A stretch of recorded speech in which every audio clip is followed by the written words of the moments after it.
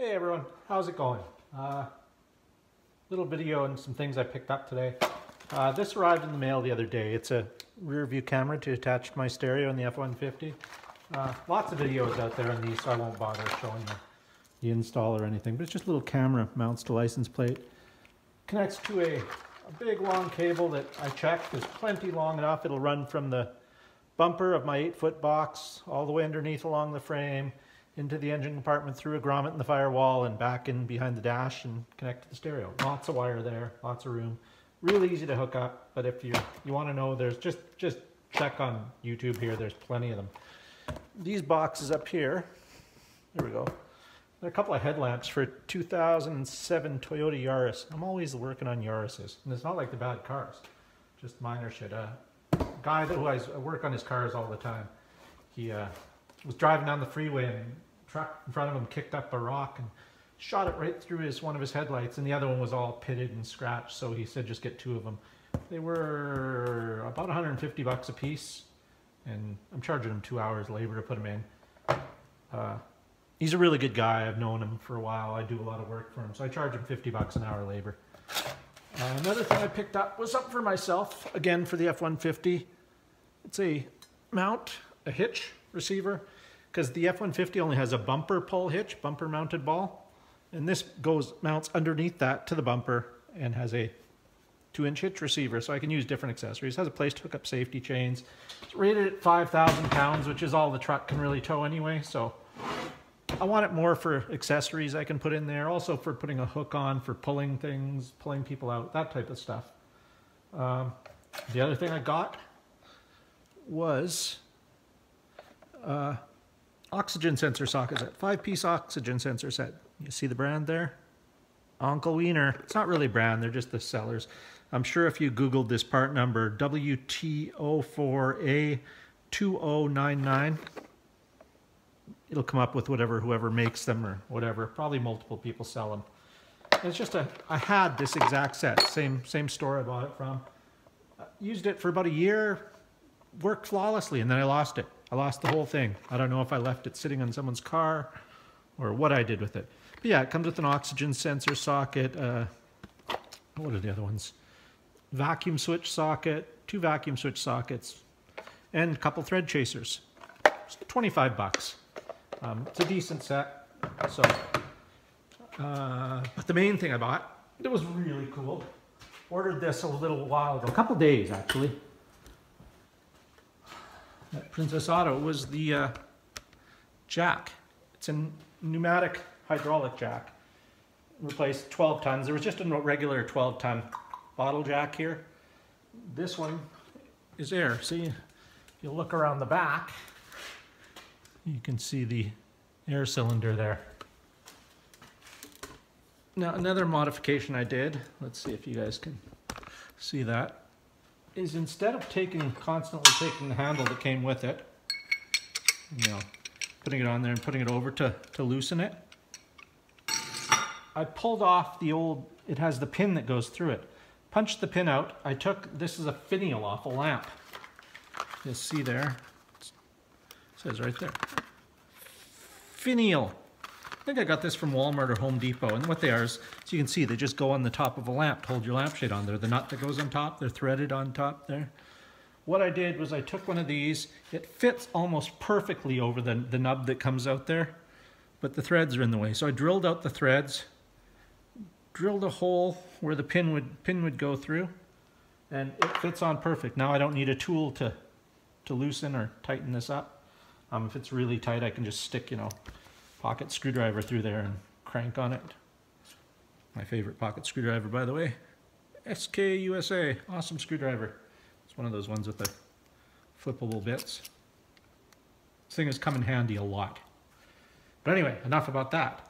So this jack, you can use it like any ordinary bottle jack with the handle if you don't have access to air. But I do have access to air. And so it just hooks up to this valve here, this lever.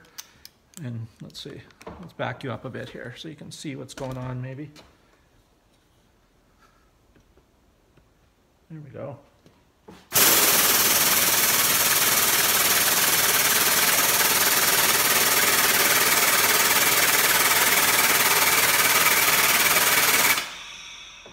Now when I first got it, I was a bit worried. This jack is a little heavier than the standard one with it. I was worried these springs wouldn't have enough strength to pull it back up. But the jack itself has springs attached to it, so it's not a big deal at all. You can see. Pulls it right back into the open position. Works really good. I'll take a piece of angle iron here, you see. This is tough old bed frame angle iron. Horrible stuff, but let's see. Okay, let's give that a go and see what that does. Let's see if I can focus you down in there. Nope, I can't. Okay, anyway, you'll have to trust me. Alrighty, let's go. Oh, no problem whatsoever.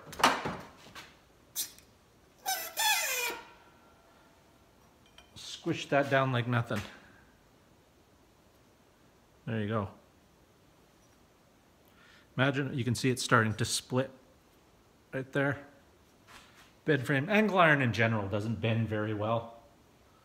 So yeah, it's a beast. And I believe the jack was $129 on sale. I think they're regular $159. Even at $159, I would have bought it. It just makes using the press so much just easier. You want to use it more than if you have to jack it up. And this little handle, I mean, anything that makes the press easier to use is a win in my books. And if you watch a previous video, you see the casters I put on it, 4 swivel locking casters. Just makes it so you can wheel the press out of the way. I know if you got a press, like if you have a smaller garage like me, this is 24 by 26. It's you're always in a fight for space. I mean, my garage is pretty full here. I'll just pivot around a bit and give you guys a bit of a look. There's not a lot of room left in here.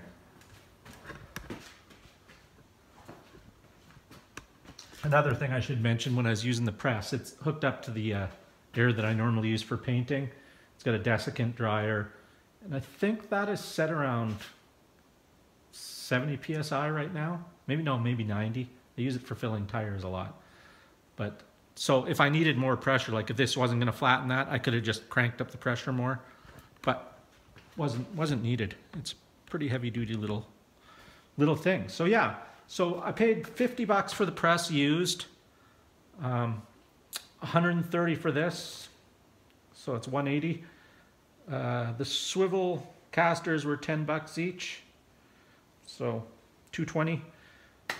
220 bucks. It's I don't know, well worth it to me. It's just, I know it here in Canada at where I happen to live. Who lives there? This guy. The Princess Auto 12-ton shop press is 300 bucks regular. Goes on sale for $199 now and then. But I'm still at, just a little over 200, and I've got a little thingy here that came with it. And now it's got this, makes a big difference. The swivels, it just makes it all around better. The only thing I need to do is to flatten this a little bit. It's got a little bit more play than I'd like, so I've got to squish that in. It'd be nice if I had another press I could use to press that in. But I'll figure something out. I'll beat it with a sledgehammer if I have to. But that's it. Yeah, everything works great. It's awesome. I highly recommend everyone get this. And like I say, if you don't happen to have air where you're using it, or your air compressor shits the bed, there you go.